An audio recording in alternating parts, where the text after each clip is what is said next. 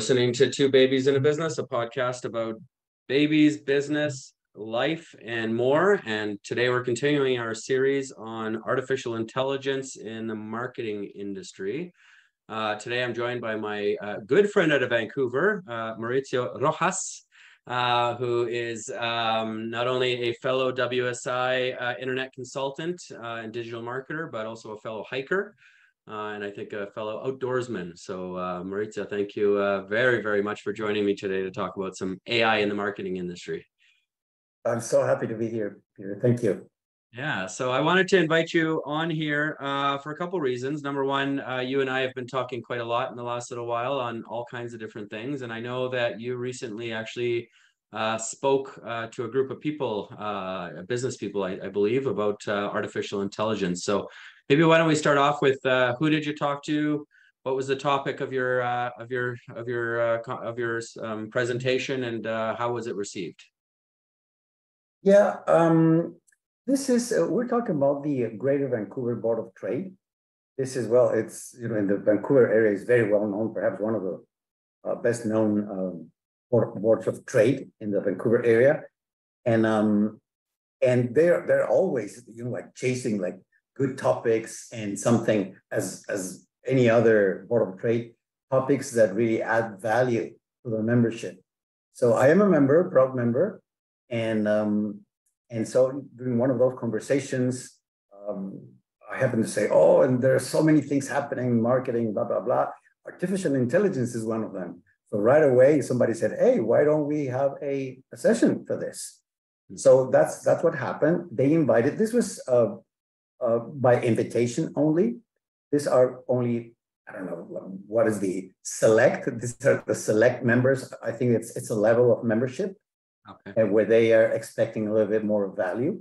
So that's how all started. And they did the invite, they did the whole thing.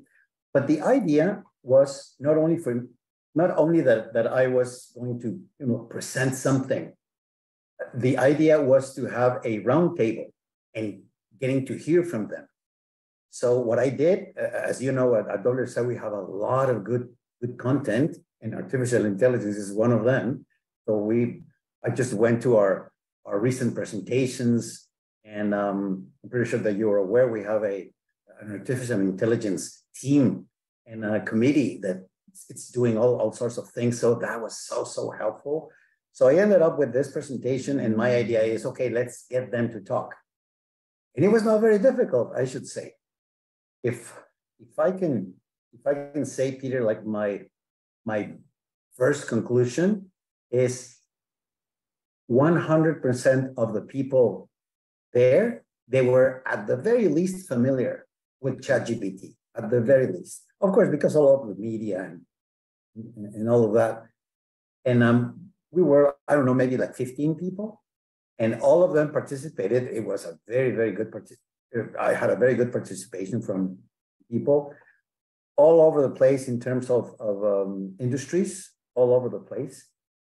But a few that I think that in every single conversation, it pops up. For example, lawyers. Yeah, lawyers, sounds like every single time that there's an AI conversation, lawyers are there.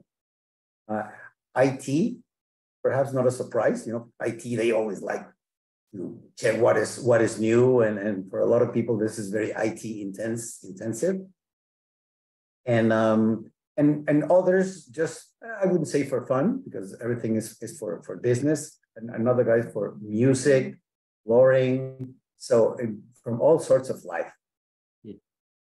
And to answer your question, yes, everybody was familiar with it, and some of them, I should say, I was very surprised. Some of them, they already have they were already developing their own AI stuff.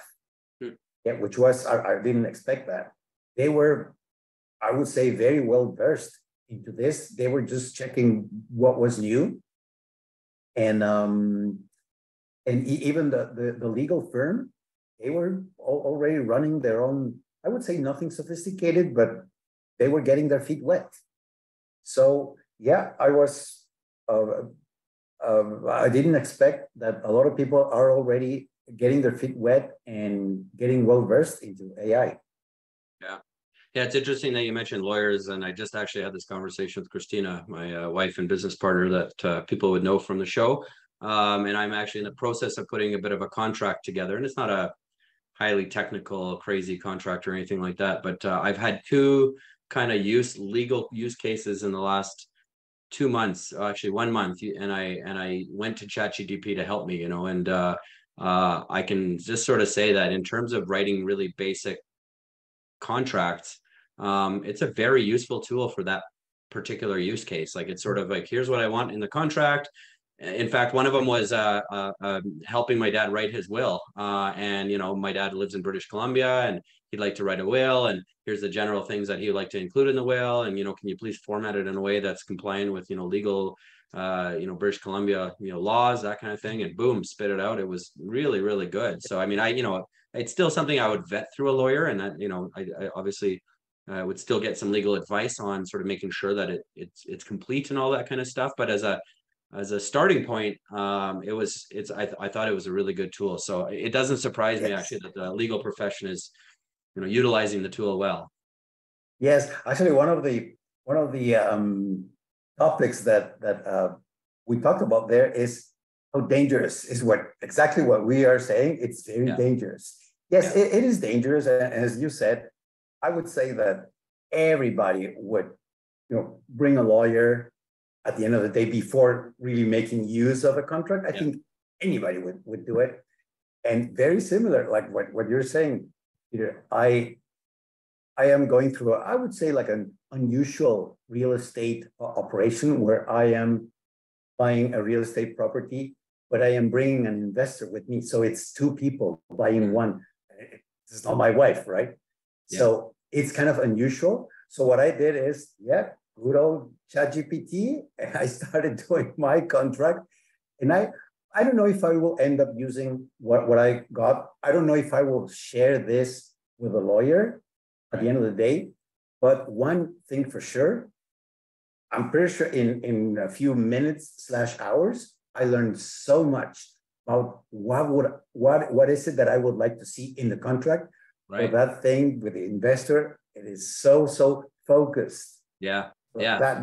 That's the worst case scenario. I learned a lot in a few hours. Yeah, exactly. And so I think that's, one of the major use cases of AI in marketing, and sounds like in law, maybe it's just ideation, right? It's just sort of how to, what am I not thinking of? What else should I be thinking of? Those types of things, really handy, really kind of time saving when it comes to those types of things. So, so I'm curious about, obviously you came in to facilitate, it sounds like, some roundtable discussions with the Board of Trade in Vancouver, and was primarily your focus around AI for the marketing industry, or for using AI for marketing, or was it a little bit more broad than that in terms of the topic of discussion?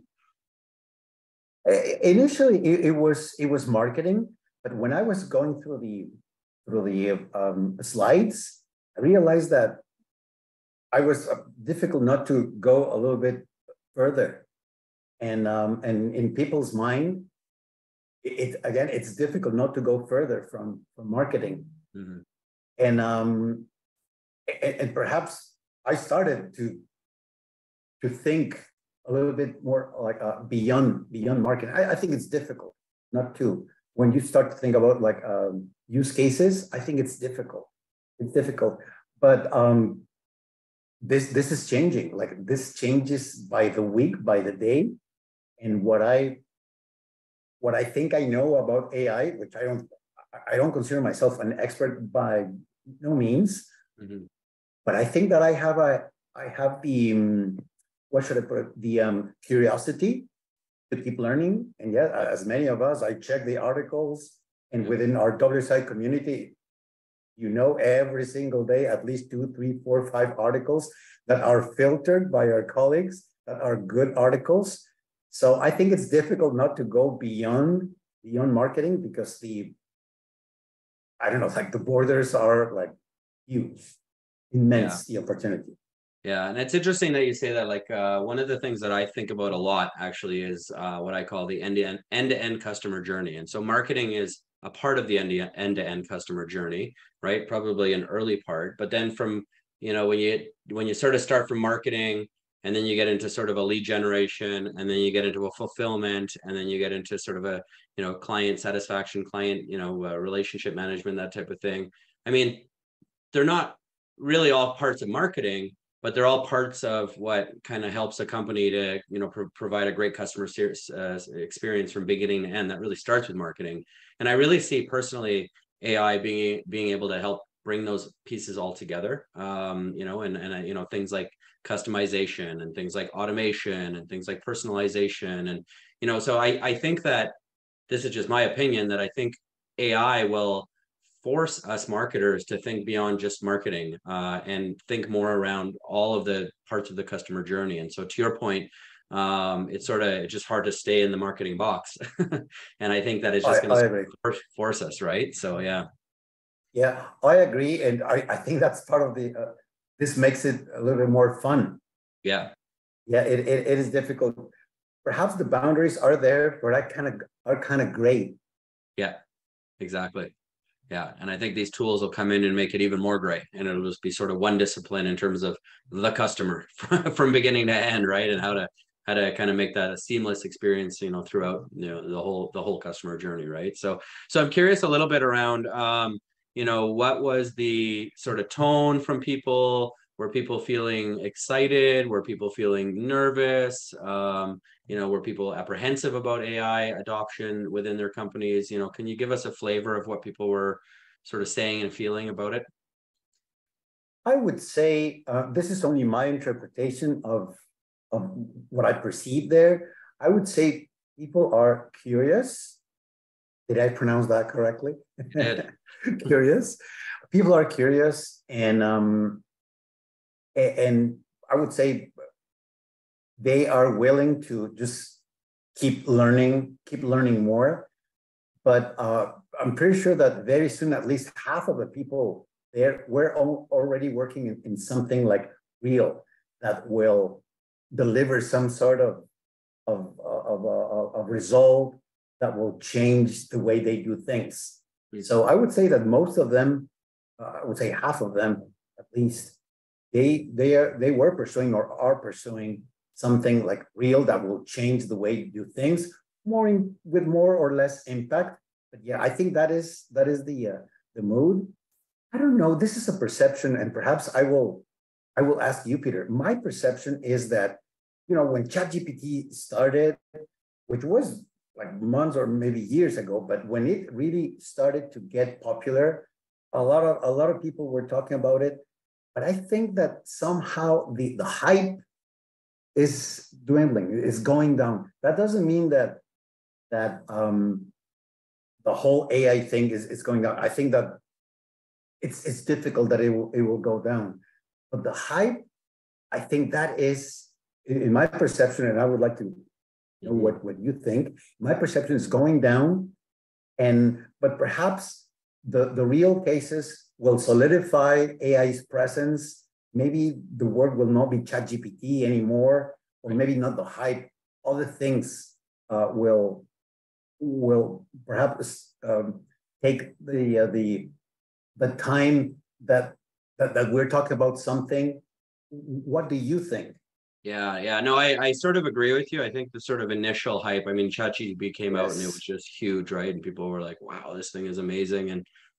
But I think what's going to happen, this is just my prediction, is, we're in the middle of summer, towards the end of summer right now, and sort of, people have been away on vacation, right? But I know, and we know that, for example, Microsoft and Google are planning some big launches here in terms of some of the technology that's going to be embedded in their own tools. And so I know that Google's been doing some testing, and there's been a few people that have been privy to those tests and part of those tests and sort of commenting publicly about the use cases and things like that. So my prediction is actually what's going to happen is, Google, Microsoft, and some of the other mega companies are going to start to release some of these embedded tools. And I think it's going to really drastically change work, and it's going to create a new hype and I actually think it's maybe going to create a little bit of fear in people. There's a lot of conversation now about the impact of AI on jobs and things like that. And so, I think that the sort of excitement is sort of maybe has peaked, and now it's sort of a bit of a reality. It's like, okay, what does this actually mean? And companies are gonna need to figure out pretty quickly, like once say G Suite sends here's a suite of tools out of Google that are all of a sudden going to make some of the really hard mundane tasks that we do really easy and quick. It's going to be kind of like an eye opener for people, and so I think that's going to create all kinds of like, oh, you know what I mean? Yes. And I think it depends on how closely you're paying attention too, because if you're paying attention really closely, like I know you are and I am, and our colleagues at WSI are, I mean, every day there's new tools, new this, new that, new announcements. There's a lot going on in the sector. So, it's one of those things that, people are sort of on vacation, and they're going to come back and in a few months from now, they're going to say, wow, what is going on here? And I'll give you an example of, I just listened to Marketing AI Institute's podcast this morning that they released, and they were talking about actually, the use of AI and AI policies in the education sector as an example. And schools are going back in the United States right now. Canadian schools are going to be going back in the next couple of weeks. And, there are some schools that have started to put out, here's the AI policy for students. And, that parents need to sign that policy. And so things like that are going to start to, create a buzz and a conversation. And unfortunately, based on at least that podcast, the policies aren't necessarily that well thought out. And there's a lot of holes that you can blow into those policies. And so, interestingly, Paul from the Marketing AI Institute sort of said, some of these feel like the schools were rushing to get these policies out, and maybe it was better just to say nothing, because now they have these policies that sort of are contradictory, that are kind of vague. It's like some say that students can't use AI at all, but then the next sentence they say, but if they do, they need to reference that they did. And then, then it's like the teacher's discretion. And so there's going to be a lot of confusion, right? And, imagine yourself being a parent who all of a sudden gets told your son's in trouble because he used AI to do a school assignment. Oh yeah, for sure. And what does that mean? He used AI. The whole assignment was done with the AI. He used it for ideation. There's a lot of, I think we're going to be in a point where there's going to be a lot of conversation and questions around, okay, well, now what do we do with stuff, right? Yeah. One of the things that I share with this group, and when I talk about this, Peter, I feel like I am an oldie, because I would say that I'm proud that I implemented my first artificial intelligence agent in 1990. Wow. Some of the people that I talked to, they were not in this world in 1990. So that's why I feel a little bit oldie. But at that point, they were, I wouldn't call it a hype, but expert systems was like the name of the game. And I was the CIO for a fair size company. I can't remember, like our sales were, I don't know, maybe 400, 500 million. And this was like, think of like a Blockbuster. It was something like that. Even though Blockbuster, this was in my old country in Mexico, and they were our client. And what we did is, this expert system was, I wouldn't call it replacing, but it was taking care of every single new title available in the country. We're talking about like a big country. The expert system would recommend what titles to be distributed on each one of the video stores. And we're talking about maybe 1,300 video stores nationwide. So it will tell us what, in order to maximize the return for each one of the titles that we were, of course, paying royalties for, where each one of the titles, where it should be distributed, how many copies, when. So that was very, very cool. Yeah. And so the good news is that the expert system was completed and it was working. But then after that, all the things happened that have nothing to do with the expert system. But my point is, AI applications have been around for years and years. Yeah. I mentioned that because I was part of that and I'm very proud of it. Yeah. And it was not cheap, by the way. It was not cheap at all. And we had very, very specific, like experts in expert systems developing it. And but artificial intelligence has been here for a while. Yeah. But I think that this time is more, well, it's as real as always, but perhaps the opportunity is like the land is more fertile today. Yes. For this kind of technologies, and I think that is exciting.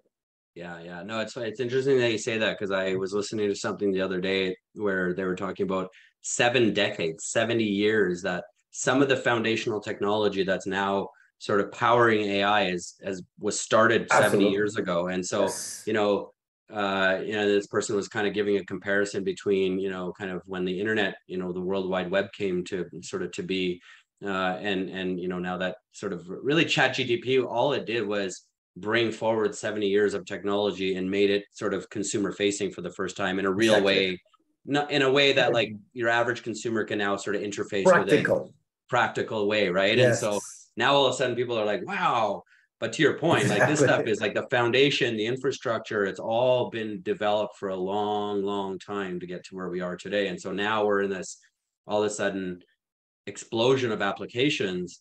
And now we're just really kind of just in the very, very early stages of actually like, what does this mean from a consumer facing perspective, right? And so, there's a lot of things that I think are going to get developed, and the technology is going to speed up, and yada yada yada, right? So yeah, it's definitely an exciting world. So I mean, what advice would you have for businesses as they're thinking about AI right now? Or is there any sort of best practices that you've been following or that you've been hearing of that you think are really good that people should be thinking about?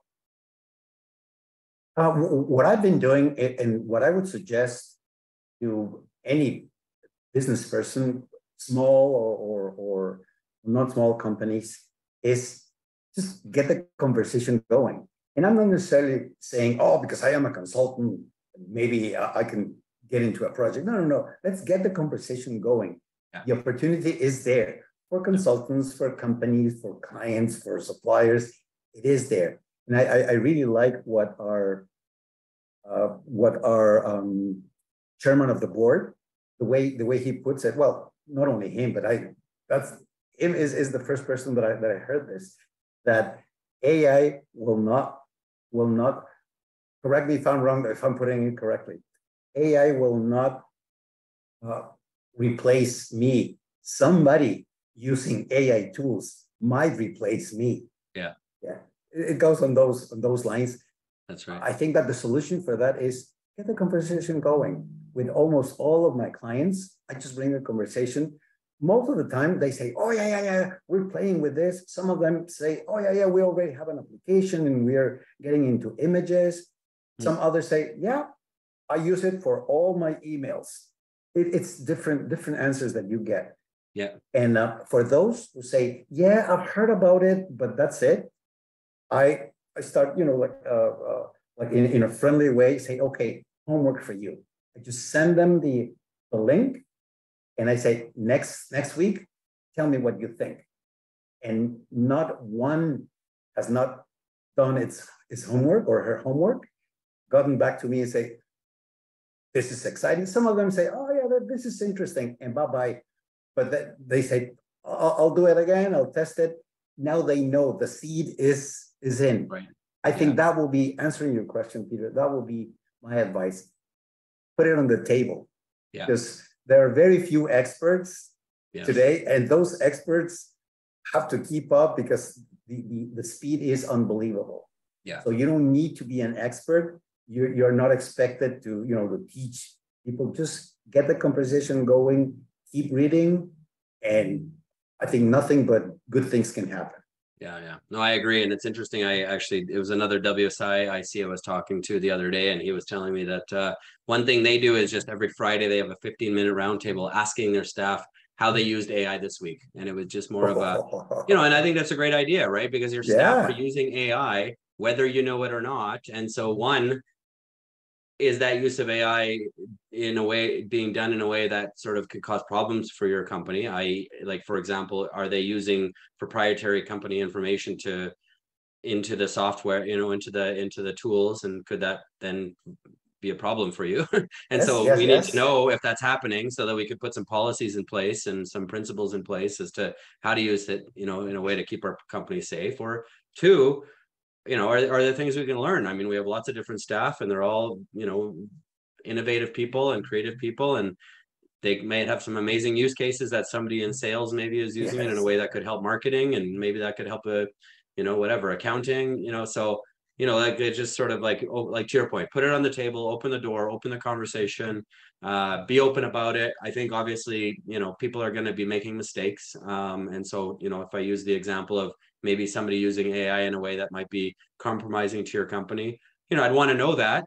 I probably wouldn't punish the person, but okay, so maybe that's maybe not a good use case. Maybe we should put some policies around maybe how not to use it as well, right? And so but I think if you're sort of closed off to it, then you lose all opportunities to have those discussions and to actually know what's going on, and maybe lose some opportunities to create some efficiencies, right? I like when people ask each other, and what do you know about this? I like when people say, enough to be dangerous. Yeah. This case, you don't need to learn a lot to be really dangerous. That's very true. Yeah, that's very true. Nice. Awesome. Well, that's fantastic. So thank you so much for sharing your experience. This is sort of one episode in a series. I'm talking to a lot of marketing agencies, mostly through the WSI network, because it's a great network and we're all talking about this. So I really appreciate your insights. I really appreciate hearing about how the Vancouver Board of Trade conversations went, and a little bit about what you're doing. So thank you so much for joining me. Thanks, Peter, for having me. All right, take care. Thank you for tuning in to another episode of Two Babies in a Business. To learn more, visit CIPRcommunications.com or catch us on our socials at CIPR Comms.